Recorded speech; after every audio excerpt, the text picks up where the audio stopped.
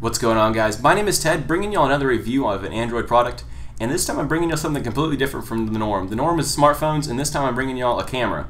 So totally different, but the reason I'm doing this is because this camera is a beast, and it's a beautiful, beautiful Android product. So let's get into it. Let's get into why I like this camera and what it actually is. So the camera is called the Galaxy camera, pretty simply named. The whole Galaxy series by Samsung is a very well-known series. The Galaxy S3s, for example, my phone, I absolutely love it. And the Galaxy camera is top of the line just with all other Galaxy products. And let's get into what makes this phone, this camera so great. I'm so used to saying phone on my channel because I normally review smartphones. So the first thing I notice about this camera is it's got Android 4.1 or Jelly Bean operating system, which is the top of the line. And they can't even get this on the phones most of the time. I'm so surprised they actually have it inside of a camera operating system.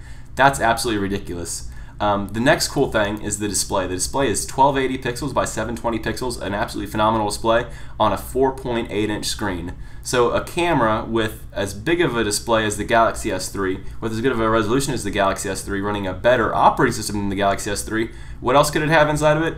A quad-core processor clocked at 1.4 gigahertz. So absolutely phenomenal speed, which is very important for those camera people that want to start up their camera and start taking the photos as fast as they can. Absolutely phenomenal speed. Reading and writing times are just as fast. You can record in 1080p HD, which is once again top of the line.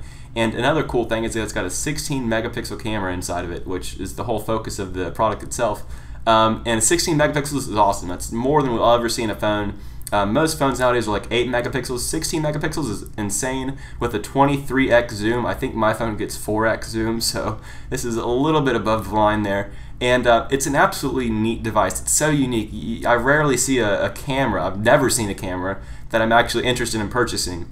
And this one's got me thoroughly looking into it. I think the price point's a little too high. I'll get into more on that later. But the device itself is very intriguing. I want to see it actually get released. It's not going to be released until October is the kind of the supposed release date. They haven't officially announced it yet, but that's just what everyone's expecting. And it only got announced about a week ago, so we're really not sure right now. The camera has been looked at. It's been on display at the IFA in Berlin 2012, where people have talked about how nice it looks and how good and sturdy it feels in your hand. And that's pretty normal for a camera, but not for Galaxy and not for Samsung. If you've ever had the Galaxy S3 or any of the Galaxy products, or most Samsung products to be honest, no offense to them, I love them, but their products do feel very plasticky and cheap. And this camera is not the way. According to the people that have actually held it and reviewed it and have been there in IFA Berlin 2012, they said that it felt very, very high-end, very, very quality. And that's important for a product this nice and for this out there, you know, is to actually trying to market a camera with Android 4.1 Jelly Bean. It's a very unusual product, and I'm glad that they're going the extra mile to make this thing just absolutely insane, absolutely ridiculous of a product. And I think that's really, really cool. But let's get to the price point, because this is honestly what really matters. The price point is going to be set at £400, which is about $640, $650 in the United States. So it's definitely a high-end camera. Most cameras you can get for like $200, $300, like a Nokia or something like that, for your average good quality camera. This thing's way over the top, and I think rightfully so, considering how much is packed into this thing. A quad-core processor is nothing to laugh at, a 16 megapixel camera is nothing to laugh at, and just the quality of the product itself is nothing to laugh at. I think that it's a very, very core, good product. I think that it'll last for a long time, and I think that it'll stay at a good level in technology for a long time. That's one thing I'm so hesitant about in like cameras and phones these days, is that they always get overtaken so quickly. You know, like you'll get a phone one day and then 2 months later the next best thing will be out. Well, cameras I don't think are the same way. I think this will be the best camera, or you know, normal person camera, not like, you know, massive photographer camera, for a long time. I think that it'll be a very good product.